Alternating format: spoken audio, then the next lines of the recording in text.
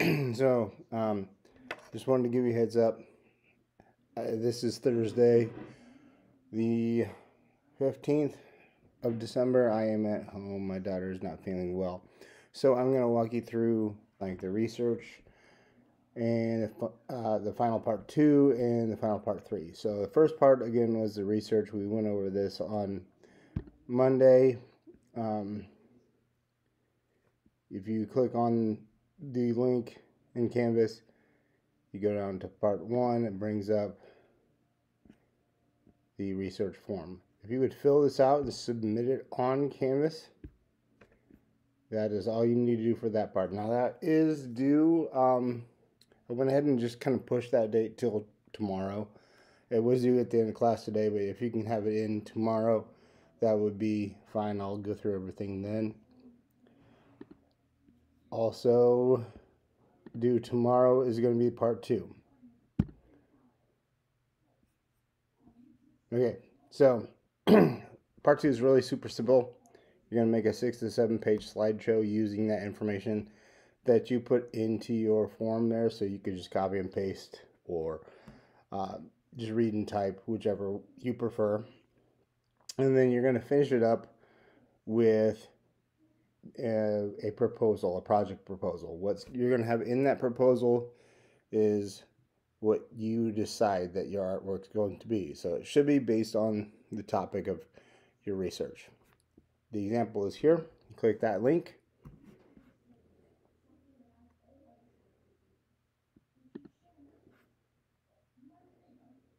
And we hope it loads faster. All right.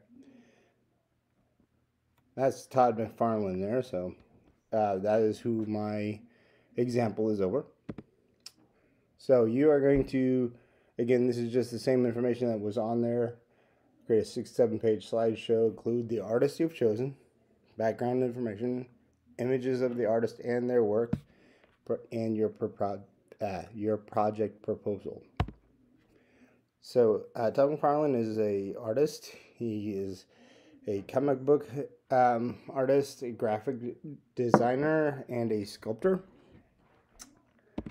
And McFarlane worked for Marvel for several years on several titles. He really didn't get a lot of notice until he started working on the art for The Amazing Spider-Man. And I really just enjoyed his take on the characters.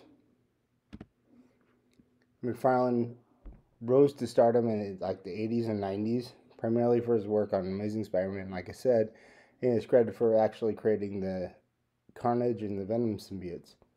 You can see his work is a little similar. When he left Marvel, he went on to work, or he helped create a comic book line called Image Comics.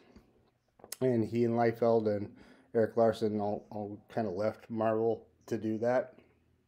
And he created Spawn. I don't know if you know who Spawn is, but it was an HBO series and a Sony motion picture. And the characters really do have a lot of similarities. Kind of has that Venom look with a cape, right? He now owns McFarlane Toys, which is a multi-million-dollar company that has links to several recognizable brands. I'm sure that some of you recognize Mortal Kombat, Princess Bride, Seven Deadly Sins, Avatar. This is the Airbender. He's also doing the toys for the new Avatar movie. So you will see those out there, but you know, he does a lot of different things. He is working with HBO again. So I don't know if you're a House of Dragon or Game of Thrones fan, but he also does those figures, or his company does. I'm sure he has his hand in some of it, but now since you know he's probably big enough to sit back and relax. Also does DC, and this is The Blackest Night by DC. So I'm really influenced by the drawing style of the comic books artists in the 90s. So I'm planning to draw my work as an ink and color, large scale character based loosely on the symbiote idea that McFarlane had for Venom. I'm probably going to just demodify it a little bit more for my liking. The size is roughly 12 by 18. That's that minimum, but we can change the measurements on yours if you would like to. And it probably took me about 4 hours to complete, thinking a little bit more. That said, as of today, if you're in 4th hour, you have today, Friday, Monday, Tuesday, and then we have break. So there's 4 class periods there to work. Then when we come back, we would have between 4 and 5 more class period meetings before the semester is over. So you're looking at anywhere between 8 and 9 classes to finish this. So be realistic, but don't shoot for doing something to quickly get it over with, because if you've done a good job, you've been working really hard, it's just not finished, I'll take that in consideration because of the time constraint.